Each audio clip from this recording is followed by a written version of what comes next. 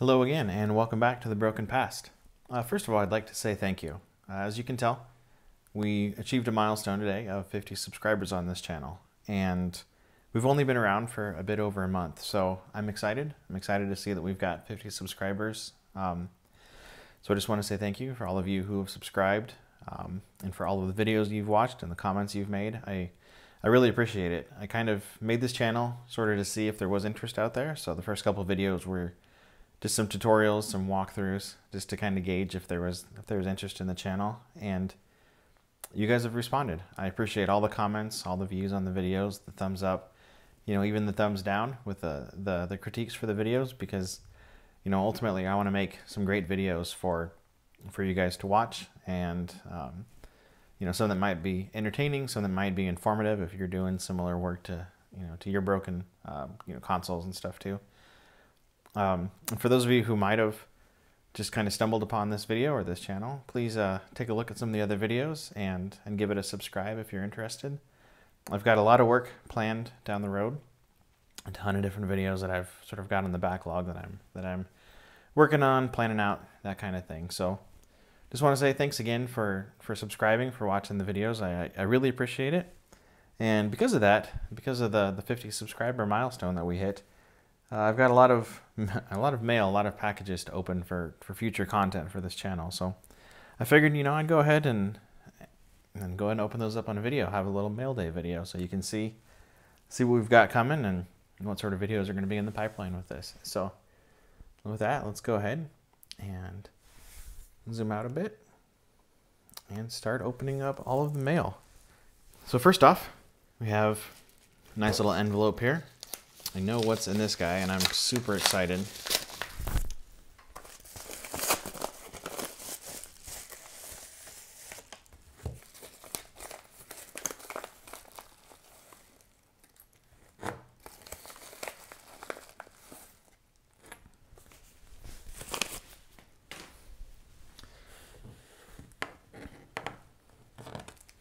So these are really tiny. Let's see if we can focus on this.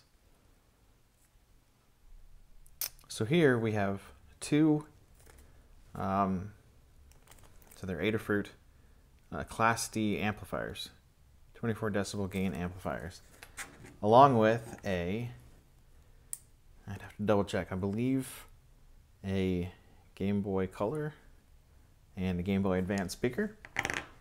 So I'll have a video here in the near future with the modification to amplify the speakers on those guys and see how well that goes. So this should be a fun little project. Got some consoles coming up that I will be able to do this on. So stay tuned for these. It should be a fun video. I'm looking forward to these. Next up, we have a surprise package that I got from China. Now I don't know what this is. I'm going to speculate that this is probably the replacement LCD screen for the 2DS. If you remember from a few videos back, we attempted to replace an LCD screen and the screen is broken and I had to deal with the seller, and it looks like this is probably it. This came in a little bit sooner than I thought, so it could be something else, but we'll open this guy up and see.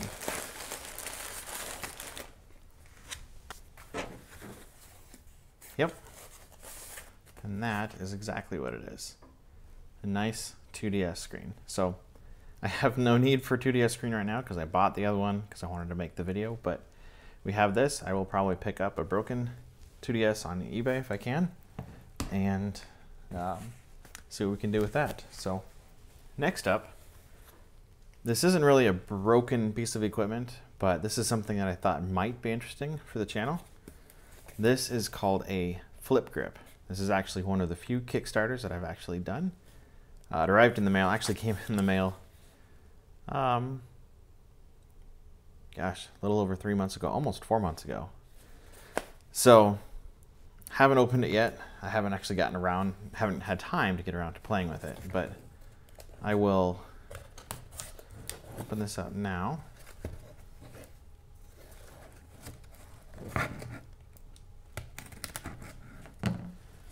And let's take a look at what we have here.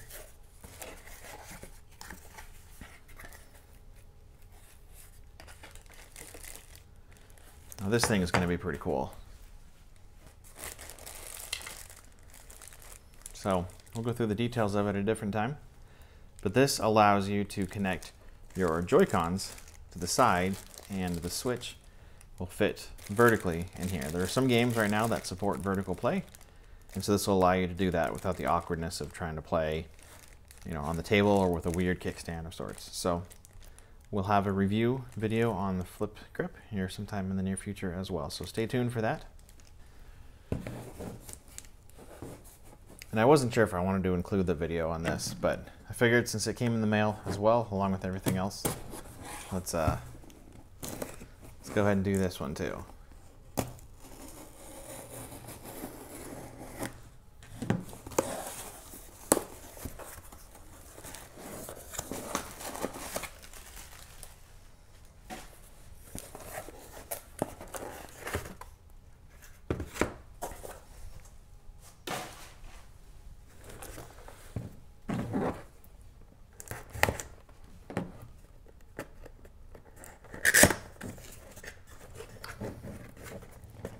And here we have a 4 terabyte portable Western Digital hard drive.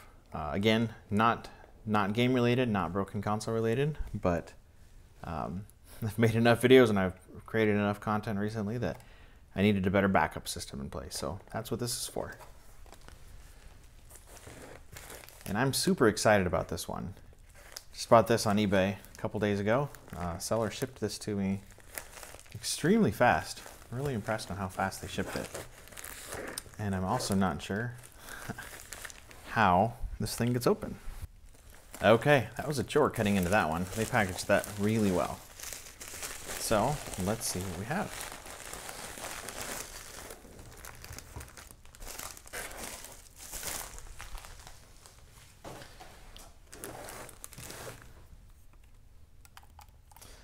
And we have a bunch of goodies in this order here. So we have a couple, somewhat grimy, but we can clean those. Game Boy cartridge cases. A amplifier for Game Boy Advance SP, which doesn't seem in too bad a condition. A somewhat gross but weighted down SP handhold, I guess. But these, I don't really care about those. The main attraction in this purchase was this guy. I don't believe this is a 101. I believe this is a original 001 console.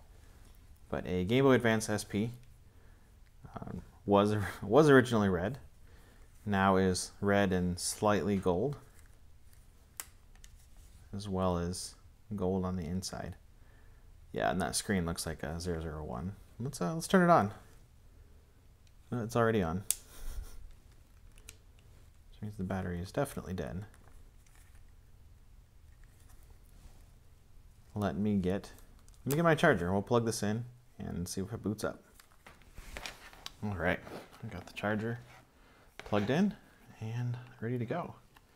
So the seller said that he thought this worked, but he didn't have a charger to turn it on and test it. So I kind of bought it sight unseen, but looks like we have a charging light. Let's see if it, and of course I left it on. Let's see if it turns on.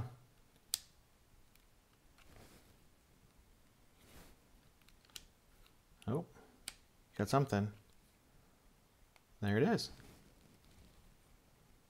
See if we have sound. Back off. We do. Great. Perfect. So, as you can tell, this thing is pretty gunky looking. No labels, super scratched up on the bottom, and a large amount of really bad gold paint on it. But that's okay. I bought this guy specifically for doing a case swap. So I will have a case swap video coming out in the near future. I have my own SP, which I've shown a couple times in some other videos, but I wanted one that I could do a case swap on, and then I could use it to test a lot of stuff with and kind of beat up a little bit if I need to. So I will have one of those videos coming out soon as well.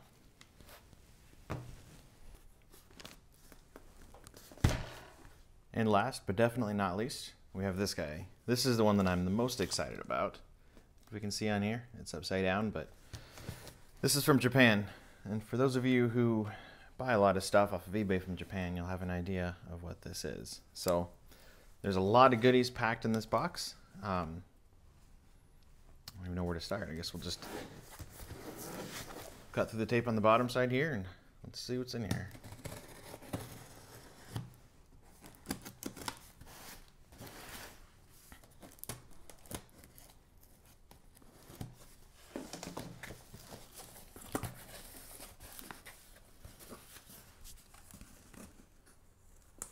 And first things first, lots of packing peanuts.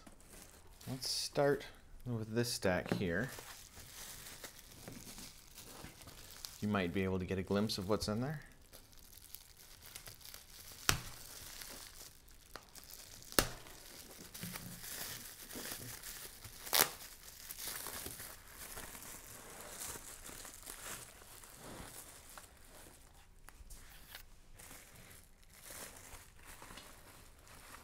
And not sponsored, but yep, from Japan for you. So first things first, we have a Game Boy Color. I don't remember the condition these are all supposed to be in. And I don't think I have any AA batteries down here. Actually, you know what? Let me pause it. I do have some AA batteries real quick. Okay. So I went and grabbed a quick couple AA batteries. And let's give this guy a test.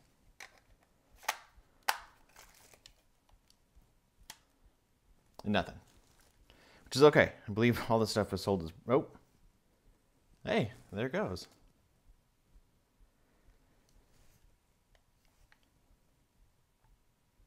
Okay, so no speaker. But that's okay. So, awesome. This is going to be a pretty easy clean and refurb, I think, with that process. So, just keep an eye out for follow-up video on this guy.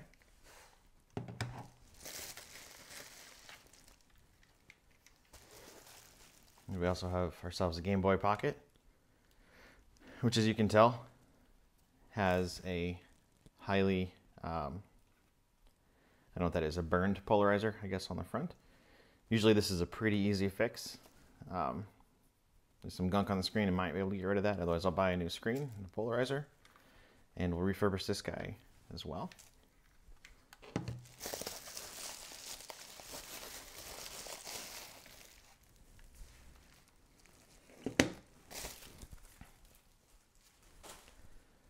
And why buy one Game Boy Advance when you can buy 3?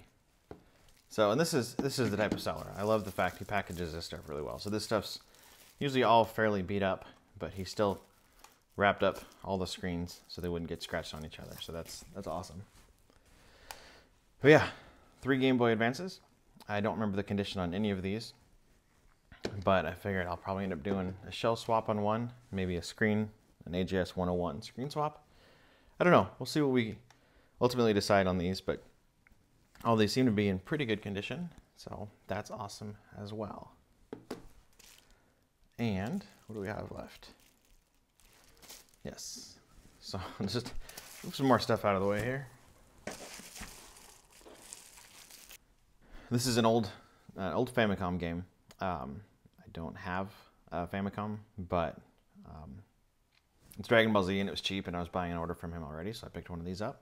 Probably won't do a video on this, but you know, it's cool, I guess. So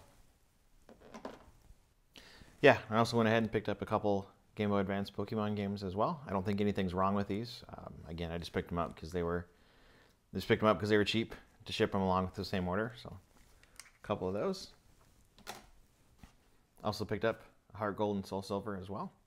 You know what? Since I've got the Game Boy Color here, let's just pop one of these in. Let's try it out.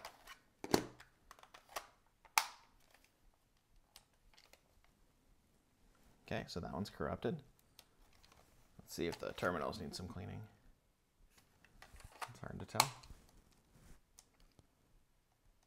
Okay, that one's got some issues. You might be able to hear a little bit of static too. It sounds like that speaker might be shorting out in there, so that might be an easy fix. And this one works. There it is. Cool, awesome. And finally, this is probably my most exciting part out of the entire order. I picked up a Red PSP 3000. It just said it didn't work, but the pictures that showed it seemed like it was in pretty good condition. So I picked it up. I used to have an original first gen PSP. Sold it because I didn't play it a whole lot, but now with a lot of the new emulation scenes and stuff like that, I think this would be a fun project to pick up. So I picked that up along with a stack of games as well as a couple movies in here to play around with. And I went ahead and I did play in a little bit, and I did pick up a battery. So I knew this wasn't going to ship with the battery. So let's just pop the battery in here and just see what it does.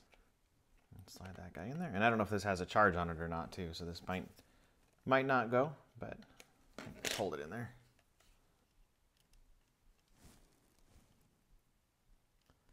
Nope. Okay. So, definitely has some issues. I know a lot of them had broken screens and missing parts, but this one looked to be in pretty good condition, but of course, the battery is either completely dead or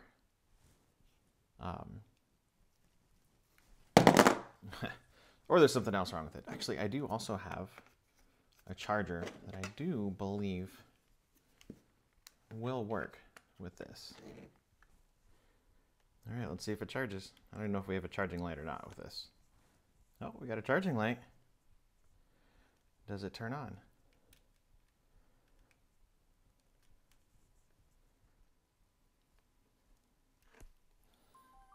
Oh, there it goes. Wow, nothing wrong with this one. At least what we can tell. Up, down, left, right. I don't know if the circle pad works for this, so we'll just go through it. Actually don't know how to tell if the circle pad works. So we might have to test that later. Let's throw a game in.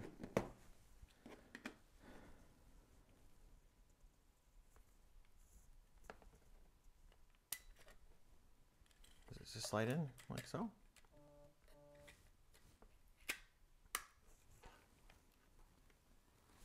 It's spinning, I hear it.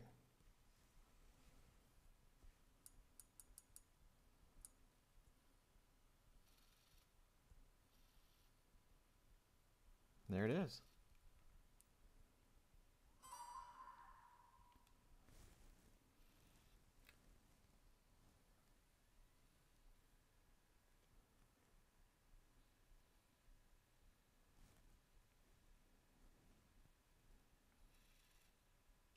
Not sure if this is always this slow to load, but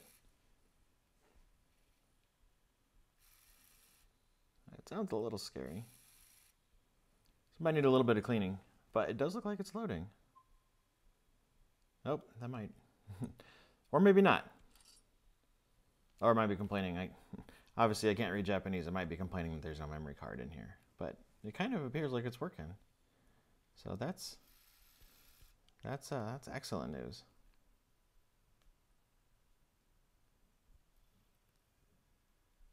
Perfect. Well, that is exciting. So definitely does sound like it could use a little cleaning. There's definitely a lot of scratching sound going on with that, but great.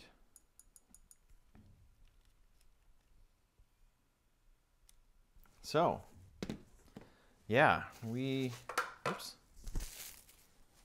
have a lot of stuff in this order. A lot of stuff in opening today. PSP. Let's see if we can maybe move the camera down here a little bit and see if we can squeeze it all in. So we've got 3 Game Boy Advances, a Pocket, Color, an SP, a PSP,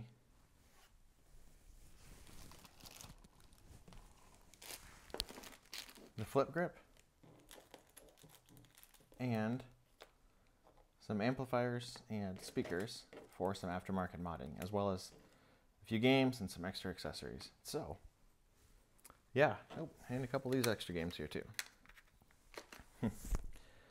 So, quite a bit of stuff, quite a bit of content coming out in the near future on a lot of these. So, if you're interested in reshelling some of these consoles, especially reshelling the PSP or the Advance SP, maybe some AGS 101 screen mods, the PSP refurb, the fixing of the polarizer on the Pocket, or anything else for that matter, stay tuned. If you have any preferences, if there's something you want to see first, please leave a comment down below. If you like this video, give it a thumbs up. If you haven't subscribed and you're interested in any of this stuff down the road, please feel free to give me a subscribe. You'll get notification when we put out a new video and see all the cool stuff that we have in store coming up. So thank you so much again for 50 subs in the first month. It's great. I love seeing that you guys like it, and I'm super excited for all the content to come. So thanks again, and have a great day. Bye-bye.